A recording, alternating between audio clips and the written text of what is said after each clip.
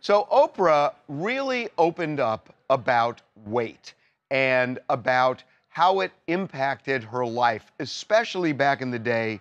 Um, Remember the time when she rolled out that wagon full of fat showing this is how much weight I've lost. One of the most iconic moments from the Oprah Winfrey show. It really is. Well, she explained the downside to all of this, what happened right after that show. This is sort of she talked about that, bringing out the wagon a few months ago when she was talking about weight loss drugs. But now here's the other side of the story. She did say that she put on some more weight after that, immediately after that. But how did it impact her life? She was on the Jamie Kern-Lima show. Jamie is a cosmetics entrepreneur. And she explained that once she put that weight back on, it stopped her from going to social events. One in particular stands out in her mind all these years later. Must have been a hell of a party that she missed, because she's still thinking about it. But here's what she had to say about the party and just about all the talk about her weight and how it's impacted her.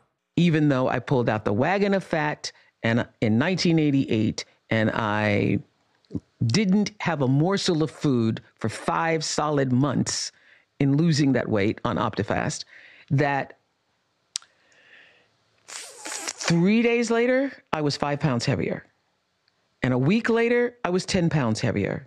The week before Christmas, I remember Don Johnson, the Don Johnson of Miami Vice, was having a party, and it invited me and some members of my show to come, and I wouldn't go because I thought I was too fat to go. For 25 years, every single week, in one form or another, there was a tabloid story or some exploitation of my weight.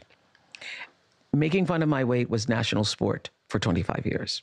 Wow, that is powerful. I gotta say, that is really... I mean, I was thinking about it. It's been 36 years since that party, and yet she, it is really stuck with her.